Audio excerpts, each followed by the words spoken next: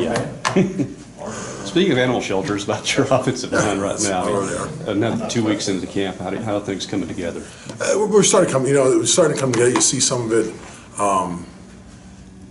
doing some good things here. Just a lot of corrections, a lot of just, things that they just got to pick up with the game and play, different guys playing with each other and combinations and communication. I think it's still always the last thing that comes along, but it's the thing we push more, the more to get, especially with a couple of younger guys in there of, you got to speak, and that's more on Elton and Dion and Daryl who have been in there to communicate and help them to a point. And like I said, I talked to them today about starting to weed them off of that, just because they have to start. You got to start trusting them to do their job, because you can't. Again, first thing is self-rescue.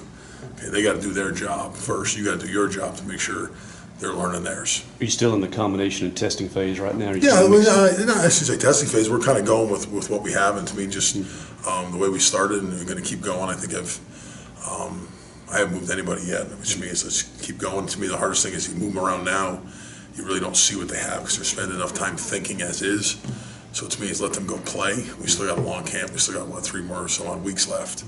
Is let them go play and see what they can do before I have to make them think anymore. How is Elton kind of adjusting to that role? Good. I think very well. To me, he's taking the ownership in it now. It's, again, even for him, it's just little things here and there, and technique-wise that he's got to learn. They're a little different than he's been. Way out in space at the tackle to a little more confined at guard to it's even more compact now for him.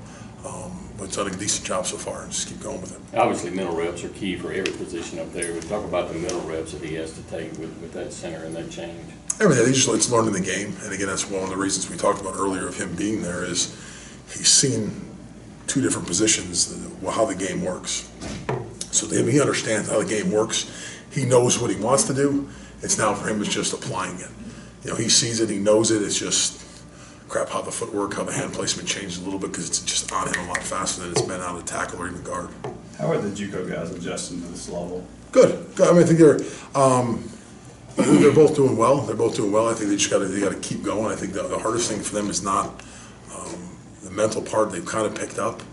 I think it's just the pace we go. And the intensity, I think, of practice and the things that the intensity and the attention to detail is different for them. But I think they're adjusting well, and they really have no choice. So get going. With a serious injury or more with scare that Daryl had last year, obviously guys can kind of have that in the back of their mind. But how have you seen him when he returned? I don't think anything. I think the biggest thing you look at is with his injury was just, I hate to say it was self-inflicted. It was just doing something that you coach all the time of keeping your head up. It was really just him turning his head that got hit on it. I think it's something that you can't ever dwell on injuries, and because then you start thinking about it, you're going to get hurt again. So to me, I don't think it's been, he recovered from it. And the doctor's telling me he's fine, so just keep going.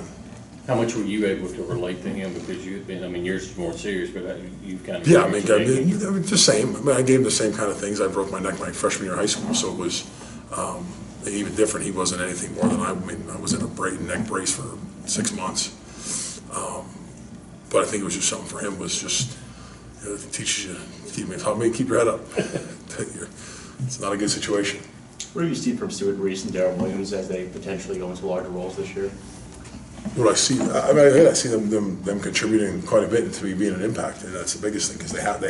Not that they have to, but it's kind of expected of them. They have the talent, they have everything we want, everything we need. Now it's pushing them harder and harder to be 100% accountable to what they have to do, and being detailed and being so they don't need anything more than they should have to. How well have they adapted to that so far? Good. I think very well. I think Daryl has.